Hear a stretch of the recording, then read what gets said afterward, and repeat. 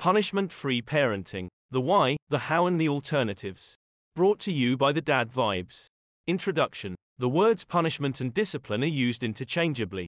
The word, discipline, comes from the Latin disciplina, which essentially means teaching, learning or instruction. Punishment is when we look to inflict or impose a penalty on our children for something they've done.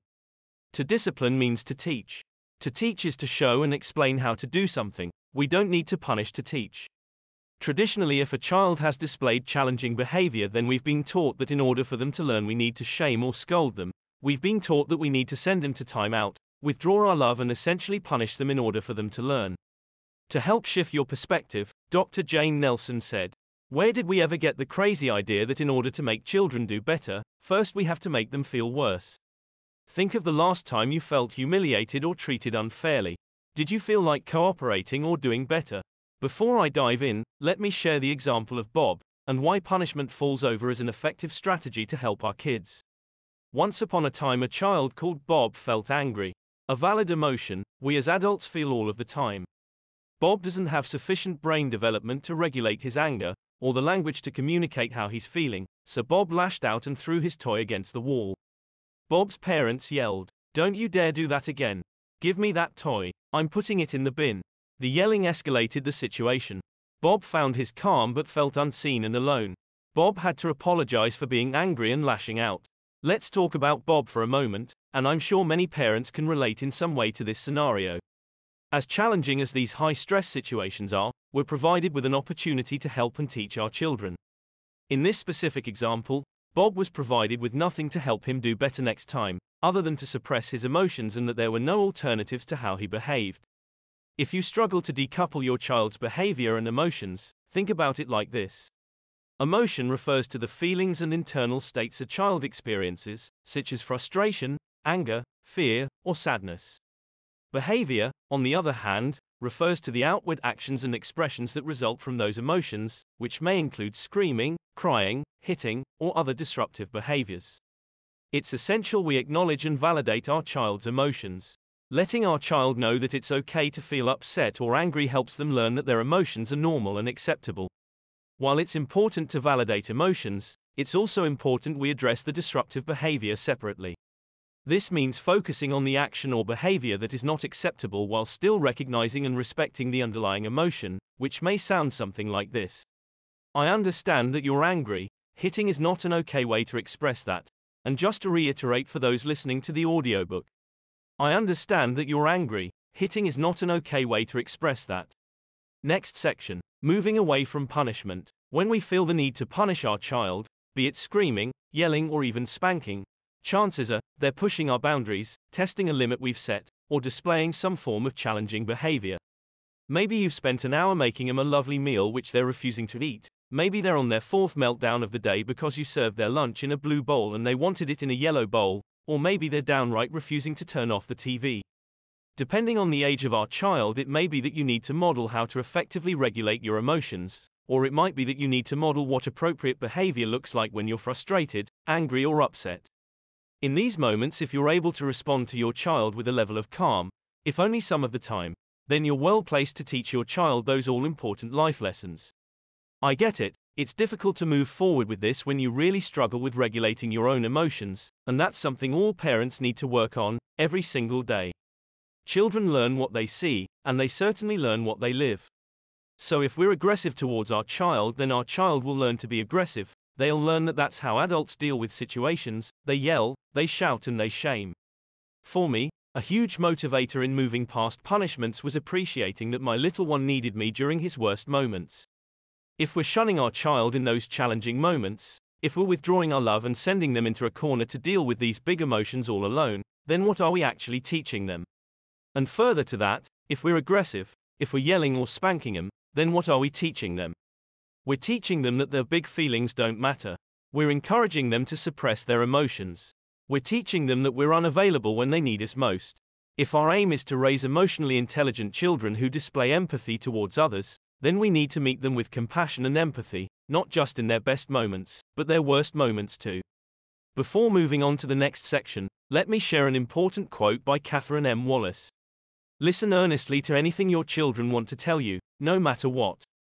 If you don't listen eagerly to the little stuff when they are little, they won't tell you the big stuff when they are big, because to them all of it has always been big stuff.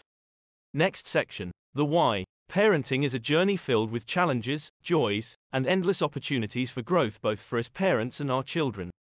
As I've covered, traditional methods of discipline often rely on punishment as a means of teaching right from wrong, but it goes without saying that there are far more effective and nurturing ways to guide our children towards responsible and respectful behavior.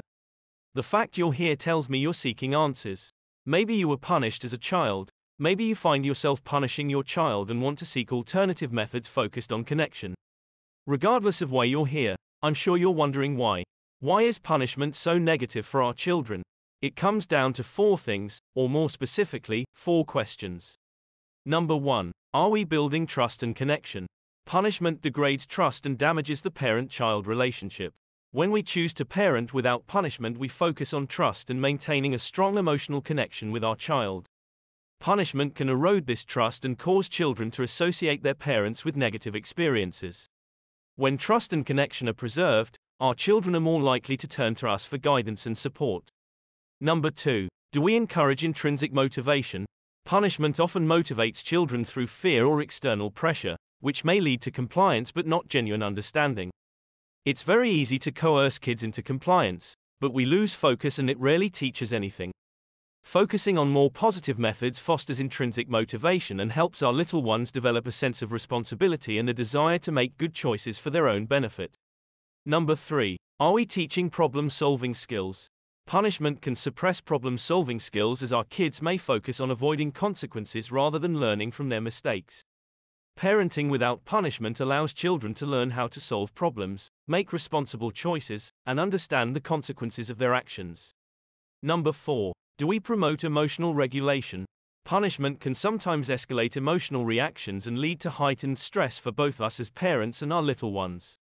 When we choose to parent without punishment, we encourage emotional regulation by providing children with the tools and guidance to manage their feelings in constructive ways. When we punish young kids, we damage their self-worth and self-esteem. If you grab my Parenting Without Punishment toolkit, you'll find a document titled, Fill Your Child's Cup, 5 Simple Ways to Parent Without Shame. So if you'd like to explore how we can start building our child's self-esteem and self-worth with real-life examples, be sure to grab your toolkit and check it out. Click the link in your welcome email to grab your copy of the toolkit, which is full of guides and printable resources to help you towards parenting without punishment. Right, head over to the next page and let's start exploring the alternatives. Next section, the alternatives. Parenting without punishment is an approach that prioritizes trust, connection, and the development of responsible, emotionally resilient, and motivated individuals. By implementing positive alternatives to punishment, we can nurture our children's growth, build strong bonds, and create a loving and supportive environment where they can thrive and become the best versions of themselves. So, let's take a look at some of the alternatives. Number 1. Communication. Talk to your child about their feelings, thoughts, and actions. Listen actively and empathetically, encouraging them to express themselves without fear of judgment. This can be a difficult one. I'm sure many parents will read this and think, why would I allow my child to be angry that they can't have a new Lego set? They should learn that no means no. Well, yes, we can absolutely set and hold a boundary, but as mentioned earlier, at the same time we can validate their big feelings. If we can create an environment where our child feels comfortable talking about their feelings and emotions, then this helps them learn to express themselves more effectively. Often we're tempted to teach during the height of a tantrum, but save the lecture for later. Try and focus on helping your child return to a level of calm, whilst holding a boundary if needed, and then when you're both more regulated, you can have the chat about what appropriate behavior looks like. Number 2. Clear and consistent boundaries. Establish clear and age-appropriate expectations for your child's behavior. When your little one knows what is expected of them, they are more likely to meet those expectations. Boundaries are so important for our children, they're a crucial part of their healthy development. We must ensure we're consistent with our boundaries. When we're inconsistent with them, we cause confusion for our little one. As tempting as it is to say yes to their demands for an easy life, appreciate that by saying yes and no some of the time, we inadvertently cause confusion in the minds of our children, and therefore we will see that limit-pushing behavior increase because they know those boundaries are susceptible to being dropped if they push hard enough. Number 3. Focus on cooperation. This is a tough one because often when our child is being disruptive or displaying challenging behavior, we can slip into battle mode. It quickly becomes them versus us. If your child lashes out, becomes frustrated, isn't listening, won't get dressed, is having a meltdown, or is refusing to have a bath. Whatever it may be, as human beings we naturally move into battle mode, which never ends well. But if we want to move forward and help our child to learn, develop and thrive, we need to shift this thinking to us versus the problem. To do this effectively, we need to provide a safe space for our kids to calm down and reflect on their behavior. Join them in this space and offer support and guidance. Number 4. Model repair. Repair isn't something that gets discussed enough. Quite often, parenting-related content is focused on what we should do when it comes to engaging with our little ones. But the fact is, we're only human, we make mistakes, we stumble, and we will snap at our little ones when we have very little patience, or we're tired and exhausted at the end of a very long day. Of course, our children need to see us being authentic. They need to learn that we make mistakes, but we need to see these stumbling blocks as opportunities to model repair and teach our little ones that we're accountable for our actions. We need to get comfortable with saying sorry to our kids, with putting our hands up and saying we've made a mistake. We need to get comfortable with acknowledging their feelings and apologizing when we've done wrong. Repair is so important for our kids, it teaches them some very important life lessons. So the next time you snap at your child at the end of a long day, yes, it isn't ideal, and yes, we need to take steps to ensure we're meeting our little ones from a place of calm, but use these moments as opportunities to teach. Modeling repair not only teaches important life skills but also contributes to the development of emotionally resilient, empathetic, and accountable individuals who can build healthy relationships and navigate life's challenges effectively. Above all, we model what a healthy relationship looks like, something our kids need to be aware of as they grow older and form relationships with others. Next section. Conclusions. Remember, we're playing the long game. Yes, punishment works if your aim is to get your child to comply and conform. Punishment will give you that short-term modification in behavior, but this behavior change isn't because your child has magically learned how to regulate their emotions. The behavior modification is achieved through fear. And that's exactly what we want to avoid. We want to avoid fearful parenting. We need our children to trust us as their parents, and to show compassion as we provide them with guidance through their lives. The goal here is to raise emotionally intelligent human beings. We want our children to learn the importance of compassion and being empathetic towards other people. Research shows that yes, punishment sometimes works to get obedience, but it does nothing for the parent-child relationship. When punishment is used, fear and anger enter the relationship, and that affects communication, trust, respect, and the joy of being together. I hope you were able to take some helpful actions from this guide. I've touched on a number of areas, but if you'd like to dive deeper, I urge you to explore my Parenting Without Punishment toolkit. The toolkit includes over $100 worth of guides and printables, and as a thank you for reading this guide, you can get everything today for a special price, so click the link in the email to claim your offer. Guides like this one are great, but they only just touch the surface. We can't begin to explore parenting without punishment if we're continually frustrated, annoyed, or unable to regulate our own emotions when interacting with our kids. When we actively work on regulating our own emotions, we create a more supportive, loving, and emotionally healthy environment for our children. This not only benefits the parent-child relationship but also contributes to the child's emotional development and overall well-being. Therefore, I wanted to create a toolkit that I could direct parents to, so they are able to put this into action. Through my guides and printable worksheets, I believe you'll be empowered to begin working on yourself and boosting the relationship you have with your child. Thank you for listening. Peace out.